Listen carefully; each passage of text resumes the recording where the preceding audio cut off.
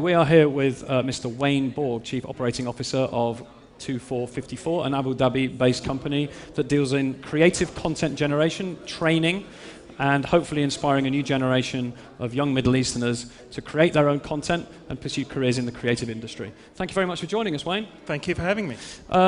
I've given you a bit of a brief introduction. Do you just want to kind of expand a little bit more on the kind of work that you're doing and how you actually operate? Sure. twofour54 was set up by the Abu Dhabi government just on 2 years ago now. And the brief is very much about creating a centre of excellence for Arabic content creation. And that's a pretty tall order in terms of a brief. And really it's about establishing a media hub for the region. And for us, there are sort of essentially four key constituent components to that. One is about skills development. Two is about enabling facilities. Thirdly, it's what this is all about here today and tomorrow, helping support creative entrepreneurship. And then finally, bringing it all together in a integrated way into a community.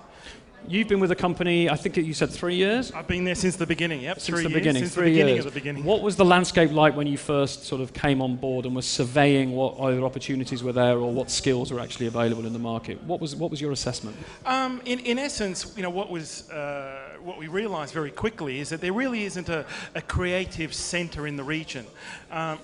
Obviously content gets produced, but it's predominantly driven by facilities. There isn't really a place where the creative community can come together, feel supported in an environment that's conducive to what they do, which is in essence produce great content to connect with audiences. And that is in large part what we're attempting to address by bringing all those necessary elements together to allow that creative community to do what they do, which is to produce great content for audiences in the region. I think when you look at the Middle East there, you have basically two poles. We talked about hubs. You have Cairo, which is obviously the film industry, which probably isn't as powerful as it was, say, 15, 20 years ago. Then you have Beirut, which is the music industry.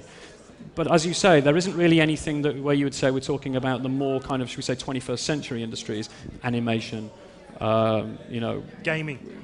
Gaming is a perfect example. Digital. Applications, yep. iPhone, the whole new trend of moving content digitally.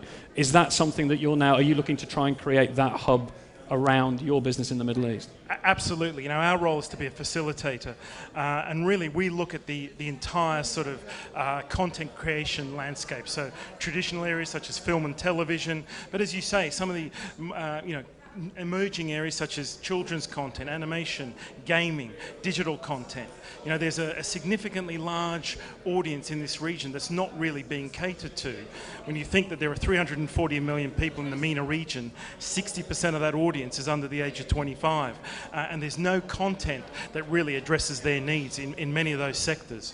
I think, what you can point to some encouraging signs. We have Naif Mutawa in Kuwait producing the 99 team. We have people like Sulaiman Al-Bakhit in Jordan producing the Aranim range of cartoons. This is positive, but again, we're talking about individuals. We need to create a culture. Well, twofour54 is about a community, a content creation community, and today we've got on just 100 companies operating at twofour54, ranging from large, news gathering organisations like CNN, who've got, their fourth only ever broadcast hub internationally, broadcasting every night from Abu Dhabi to the world. That is creates many jobs in journalism, but also technical roles, production, camera work, and so forth. We've got publishers, both traditional publishers, digital publishers, animation houses, local companies such as Blink Studios, right through to organisations like Cartoon Network, who are all focused on content creation. This isn't just about sales offices or representative offices. It is about creating content for the audiences of the region, Arabic content at that. So let's move on then. How do you actually work? You talked about the large organisations that you've managed to partner up with and work with. How does actually your sort of day-to-day operations help create this community and foster this community? Sure.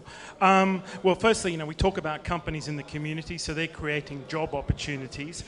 We have twofour54 Tadreeb, which is a vocational learning academy focused on the industry. So, we have a number of partners, including the BBC, Thomson Reuters, the Thomson Foundation, Apple, Adobe, and that's all about skills, and ensuring that we're training the people in the industry to be at a proficiency level that's at international standard. So as many of these companies come from overseas and establish operations, they've got, they can recruit people from within the region that are at a skills level that they require.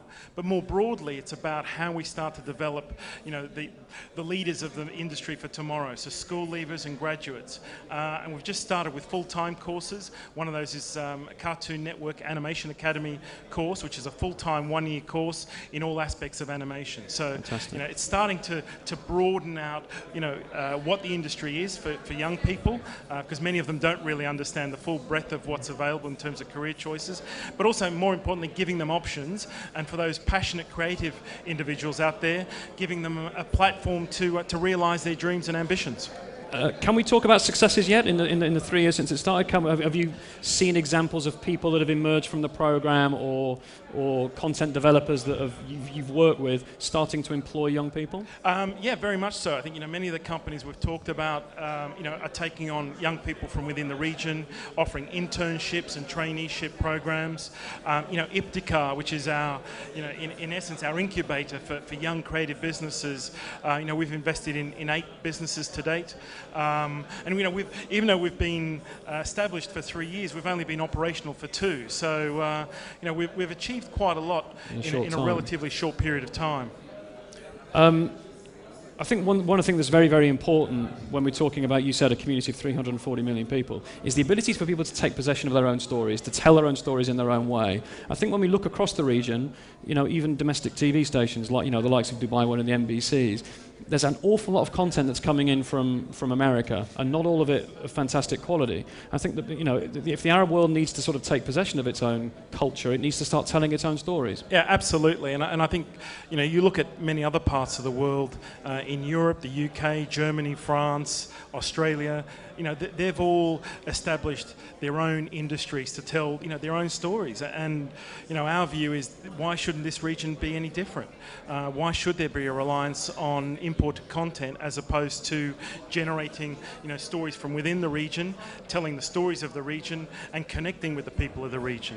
So that's very important for us, that we give, the talent of the region that opportunity. And, we firmly believe on a broader scale that, strong culture means stronger societies. I think, on a slightly more controversial point, if I may, how important is it that the governments in the region start to relax kind of maybe slightly more social or regulatory frameworks in which people, you sort of get a sense that people are slightly frightened to enter into creative pursuits or tell their own stories for fear of censor, whether social or government. Are we in a position where that is now starting to be relaxed, that people are more confident, telling their stories in a way that they feel comfortable with? Well, I think, certainly what's happening in Abu Dhabi, 2four54 is a government initiative. And I think, that reflects sort of the government's focus and desire on developing this industry sector. And when you put in the context of Abu Dhabi's ambition to become a cultural centre with many of the initiatives that are happening there around Saadiyat Island and the development of the Guggenheim, the Louvre and so forth, there's a realisation that, the creative industries base is an important complement to being a cultural centre. And given the symbiosis between those two industries, the government have responded accordingly, and sort of see 2four54 as a key initiative in the future development of Abu Dhabi. And how important is it that we send the message to young people in the region that creative industries are actually a real valid career opportunity? Incredibly important. Apart from being an outlet, it's a very important sector for many economies. You look at North America, for example. The creative industries as an export industry is only second to arms and defence, and I think that puts it in some context in terms of the economic benefit, but also, as we mentioned earlier, the macro benefits to the society in terms of reflecting the society, connecting with the society, and having stories told from one's own culture. Finally, what are you here for? What are you looking to achieve in the next couple of days? What kind of things are you looking to see from this incredible celebration of entrepreneurship. Yeah, no, this is a fantastic event, and as twofour54, we're here in our capacity through our incubator, twofour54 IBTICAR, which is all about helping promote, stimulate, and support creative entrepreneurship. We've got a number of aspects to the Creative Lab, which helps young individuals who've got a great idea but not necessarily a great business proposition. We'll help with a grant to further develop that idea.